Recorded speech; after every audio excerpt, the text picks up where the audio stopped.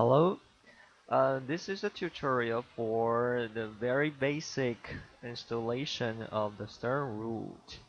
Actually, I just started the root very recently. I found it's not so easy to install it. There's some trick of it. So, um, so I would like to make a video tutorial for sharing my my experience or helping people to install it first. So okay, so first of all, you see this is a brand new operating system, Ubuntu 14.04 that I just installed. So in this short tutorial, we were talking about download and install and some basic tuning of it. So first of all, you need to go to the CERN root website here. You click it. Alright, so you will see this web page here. So then you click download. So I believe it will go to this one here. So there will be a lot of version of the root here.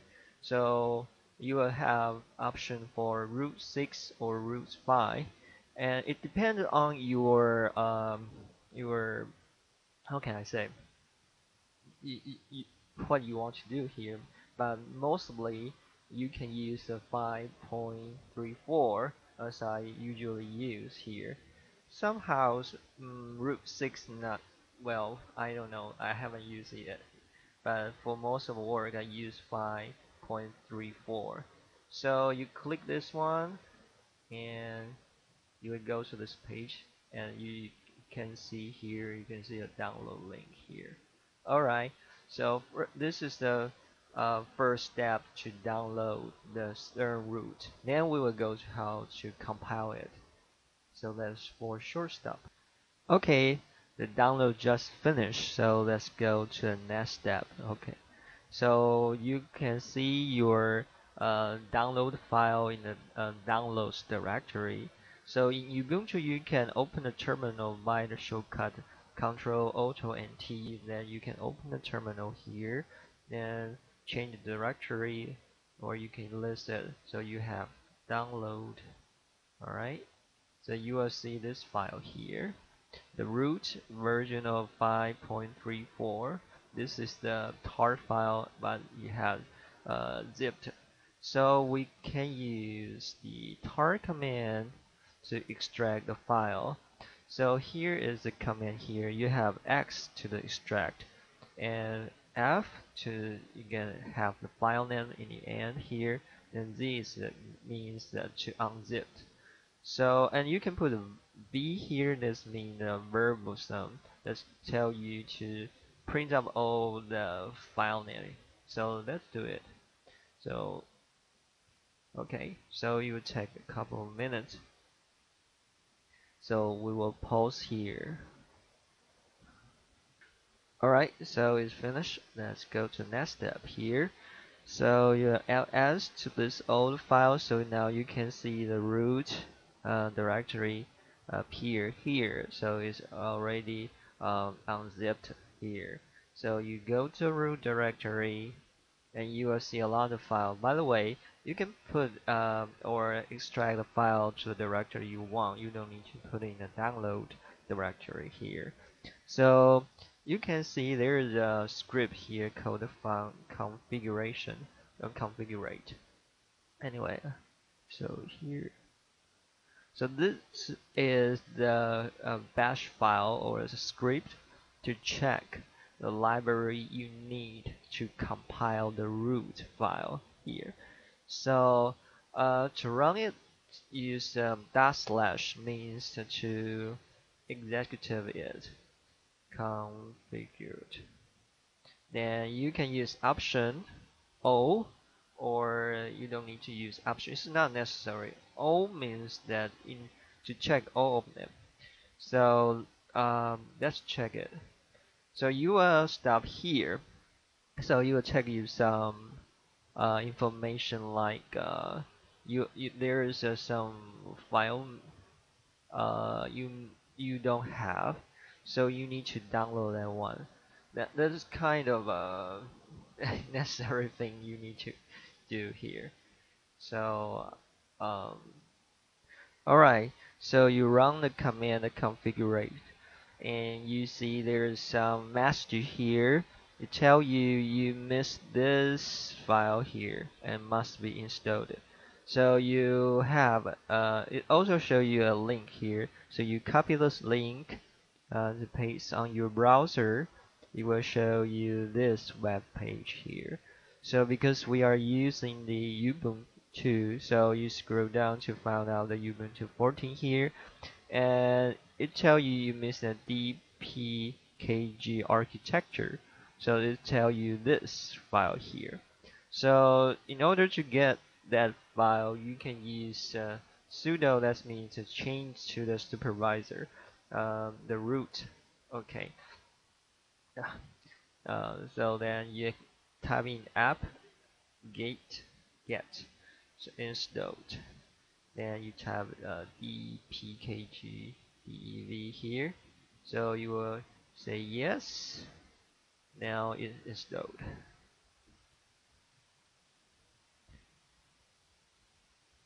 It takes some time.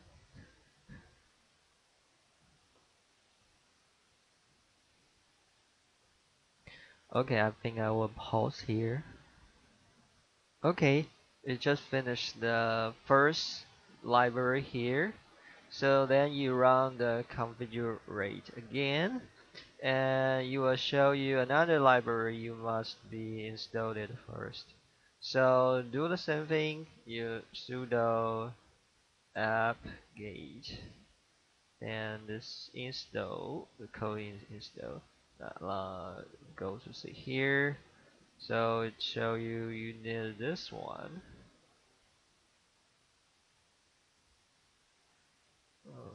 Okay. Well, you need a couple of time to check all the file installed. Then if the configure command tell you you are good, then you can go to the next step to make the compilation. Unfortunately, it takes some time.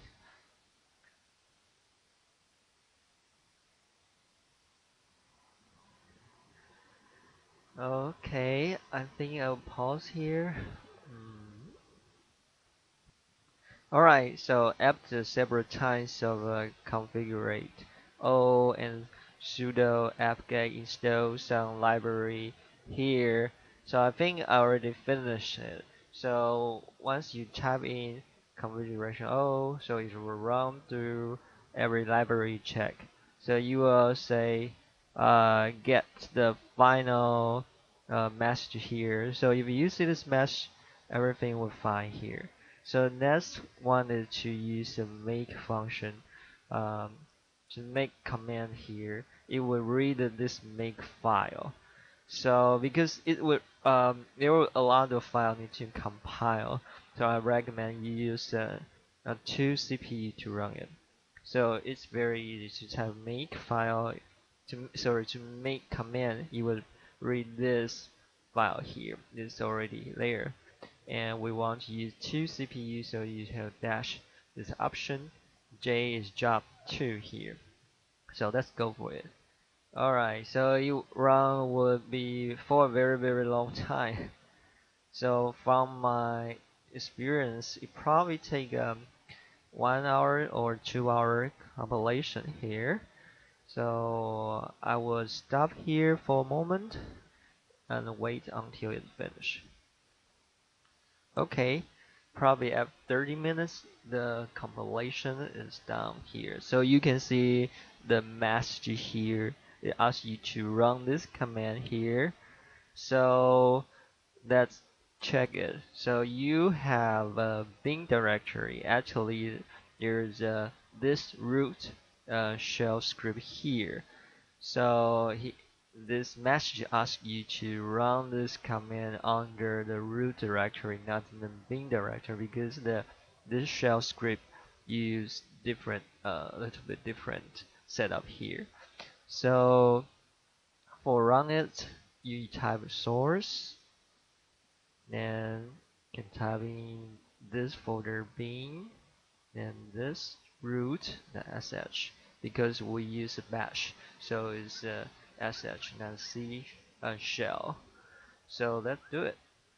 Okay, so now we're supposed to run root. So you will see we successfully run the root. So it's down here. So basically, if you want to use root, you type root, and you want to exist, you type .q here. Okay. So if you open another terminal here, okay. So you cannot type in root because you don't configure where the root file is.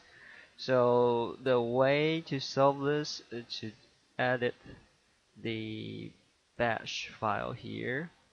So the bash file, no, this your bash setup when you go into the terminal. So you can use your editor, text editor, gedit, to edit your home directory. There is a hidden file called bash rc here. So go inside here. So you will see some file like this, and I would like to use just a second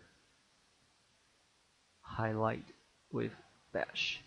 Okay, so you can scroll down and add some command here, like every time you open a terminal you will run source, then you run home directory. If you don't know where it is, you can use pwd. You see home directory UID and download root. For example here, home directory my ID, then download, or just copy it. It will be fine. Okay, pass. Then type in bin this. Okay, where we are? This root. Just a second. Okay, copy.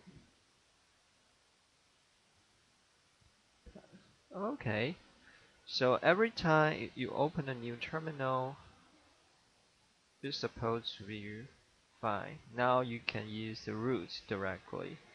However, if you don't like the welcome screen, like there's a man there, you see, you can type root -l, then you directly go into the command mode here. So to do this, I sometimes use ls equal. Let me see.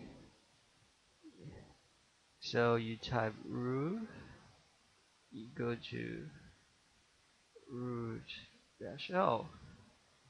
Okay, so that's supposed to be good.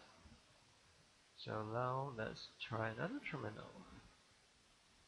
You see there is no welcome screen here, so you can type root here. So that's all the what I want to say here about the very basic, very beginning of using a root. I hope it helped. Okay, see you next time.